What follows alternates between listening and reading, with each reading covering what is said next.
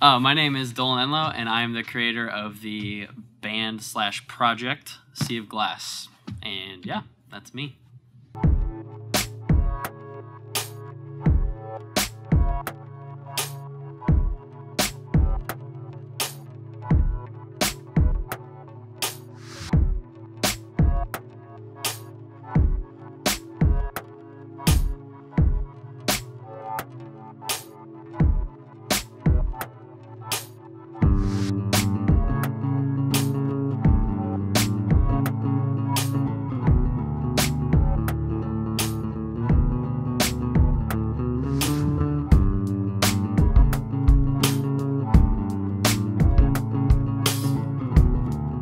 My love for music started when I was pretty young. I've always just enjoyed music. I come from a long line of musicians, and my grandparents on my dad's side were, my grandpa was a gospel singer, and my parents both made music. And some of my cousins make music and things like that. So I've always loved music. I've been around it my whole life, growing up and things like that. And I just always wanted to do it myself. So when I was really young, I started picking up guitar and just like songwriting from when I was about 6 or 7. And I just bought a Best Buy guitar. And yeah, I loved it. It was a lot of fun. And basically just like since then, I've been just making music and trying to get better, doing my thing. So yeah, that's kind of where it comes from.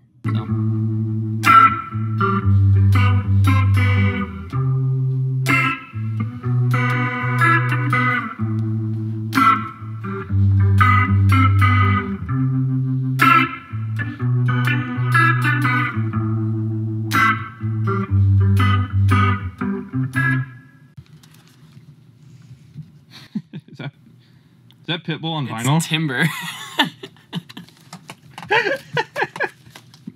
This is a great album. You know this album? Anderson .Paak, you listen to him? No, I haven't. You should. It's a nice album title, though. Great album. Malibu.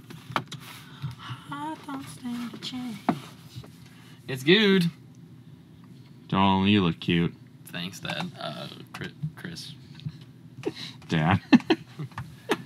Chris Dazzle Dua. Dazzle your Dua? Dazzle Dua. My desire for music, when I was, like I said, I, grew up doing, being around music a lot and stuff. But I did a lot of, I was, in worship bands and stuff at church and things like that. So I kind of, liked being in a band and stuff. Kind of just growing up was fun to me, in high school and middle school. And a little bit into college now, but I don't do it all that often anymore, but I used to a lot, do worship band. And so I kind of grew a desire for, band music from that. And then I started kind of just playing with the idea of making my own music a little bit. Not just writing it, which I'd done, since I was a kid, but actually sitting down and recording it and turning it into something that people could listen to. And after a while, I had enough to put an EP together, and I was like, okay, sure. So I just did, and yeah, so that's kind of how it started.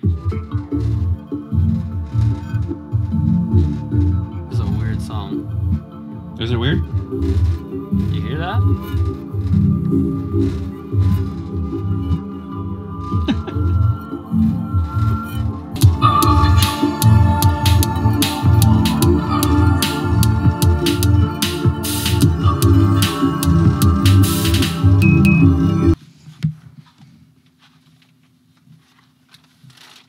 This is a gorgeous mic, actually. That is a gorgeous mic. See it all the way from here. This is a great mic. It's a mono price. Yeah? It's a great mic. You like it? Yeah, it was very expensive. I have one other mic I like, but I don't like him as much as Ike. This piano's just broken. Look at this key. Doesn't work at all? Yeah, it just feels weird. It's just floppy. It's clap, clap, clap, clap. Oh my god, do that again. That's floppy. Ew.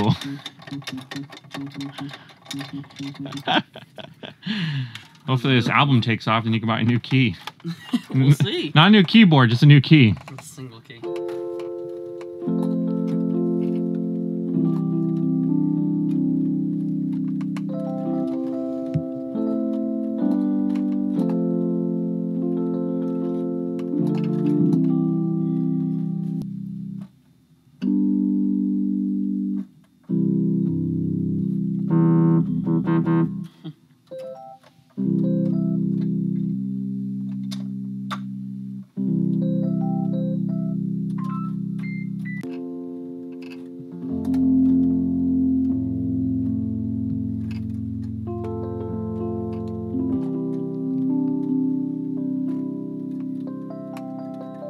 Yeah, so Misdirection, the new album that has been released, is kind of just supposed to be like an anthem for nothing. Basically, like, just you're supposed to, not you don't have to, but supposed to listen to it when you're bored and cruising at night to go get something from the gas station, or just, you know, you're bored and want to relax, or that kind of thing. It's made basically for people who don't have a type of music and they don't know what they like. Because, like, it's very it doesn't have a specific place that it falls into genre wise, and it kind of just is like its own thing. It has a little bit of alternative vibe to it. It has you know, some weird electronic stuff, some like 80s cycly type of things. It's got some disco vibes. It's got some trap beats every now and then, that if you just took some of the music out, it could sound like some trap. It's got some cool drum stuff, you know, a little guitar heavy at times, but it has this vibe that you could just listen to it and not get tired of it, because it's all different and it doesn't fall into the specific like pattern of what music, you know, is made out to be nowadays. So yeah, that was kind of the inspiration for it, was like to build something that was different and like didn't fall into like those subcategories of what music should be or what genres should be. So yeah. Generic, go. Yeah. You've never heard drum beats this good before. I have not.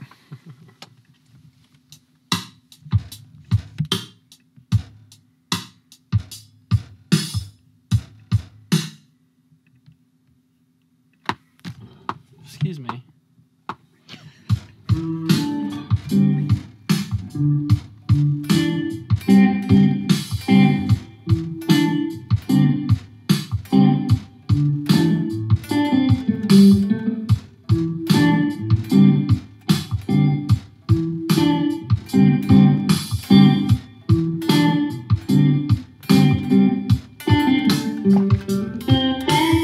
Oh, it's okay.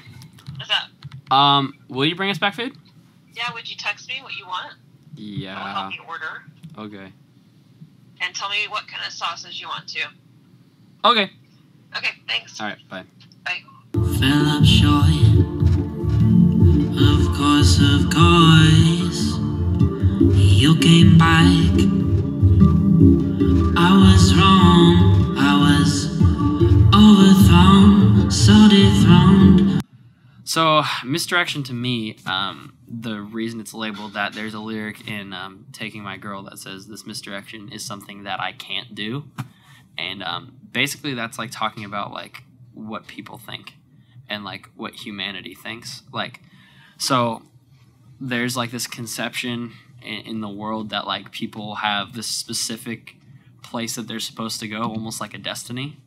And I'm just totally against that, because I think that we can do whatever we want. And so we all are misdirected in this thought of like, we can only do this one thing or go this one place. And even the album artwork, where it's like inside of your heart is like this specific like idea of like this sunset and this beach, and like this thing that like I want to, like we all like want to go to the beach, and like that's our specific vacation thing we want, you know what I mean? And we're like misdirected to think that that's where we need to go. But in reality, like the outside of the box thinking, that's where like the oceans of our mind can really like flow. And that's kind of what like that artwork means. But so we have this like thought of, you know, this specific place we want to go. So like this misdirection is something I can't do, because like I can't be misdirected anymore. So that's kind of what the album is kind of based around, that like musically, lyrically, all of that is just different. And like I can't like stay in that same like concept of you know, direction, that I'm all over the place. So yeah, that's kind of what it is. What are you doing? This dog's ripping up tissue. I got you red-handed, fella. You've been exposed.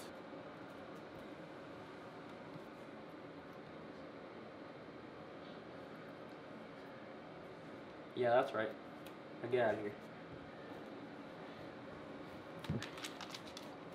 Disgusting. scum.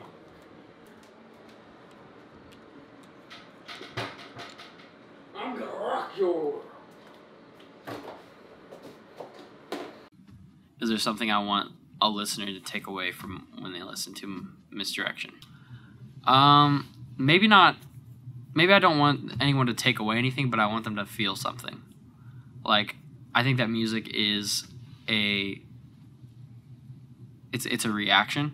Like, and it's not a physical reaction. It's like an emotional reaction. And that's why you specifically like things you like and specifically hate things you don't when it's music. Like, some people hate country and love rap. Some people hate rock and, love, like, classical. You know what I mean? And that's just because that's what your emotions speak best with and what they fall in line with. And I want to build an audience of people who can have that kind of reaction to what I make, that can, like, identify with what's being said and what's being, like, played and all of that they can really understand, like, the feeling behind what's being created and, like, what the point of it is. Because, like, the point of music is really, like, to give you a reaction in any case. Like, that's music. Like, you go to a concert, and if everybody was just sitting there sitting on their hands and not moving, those bands would hate that, and they would think everyone hates their music because they have no emotional reaction. I'd rather have someone boo than do nothing. So, I mean, as long as I'm creating a reaction, I think that's what I want the most from people. Like, I want them to feel something. So, yeah. It's kind of gross, but it's true. Cool.